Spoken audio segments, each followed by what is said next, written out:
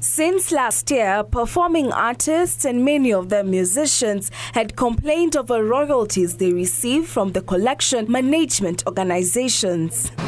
Hundreds, if not thousands, of our young men and women have invested an incredible amount of effort in the industry, but are getting very low returns from their investment.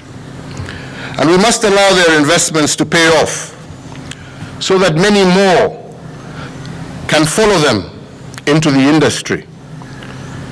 And I believe that this way we can do exceptionally well. During address to the nation, President Uhuru Kenyatta backed the Memorandum of Understanding in December last year to help resolve legacy issues that have plagued rights holders for decades and ensure genuine right holders are appropriately compensated for their compositions. The entertainment industry are also a critical plank of our economy. Kenyans are indeed highly talented, and the music industry is potentially one of the most lucrative in our country. Further, content service providers will be required to channel all payments of royalties through a single centrally managed account at the Kenya Copyright Board.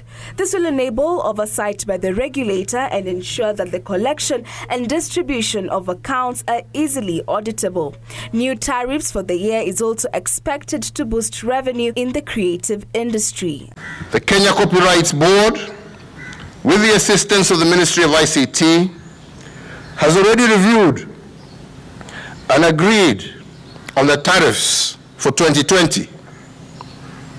These tariffs are to be gazetted and will form the basis on which compliance will be monitored. This as the Kenya Association of Music Producers CEO Anthony Karani announced the payment of 8 million Kenya shillings to members since the beginning of the year. The government is encouraging that we pay 60% of those payments based on airplay.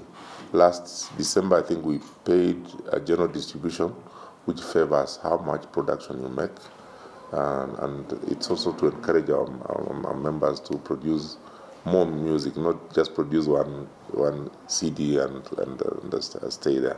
Progress has been made to address royalty issues, challenges such as formulating a reward system that ensures producers get returns for played abroad, as well as to ensure at least % of music played is produced locally. Fiona Shuru for Channel 1 Business News.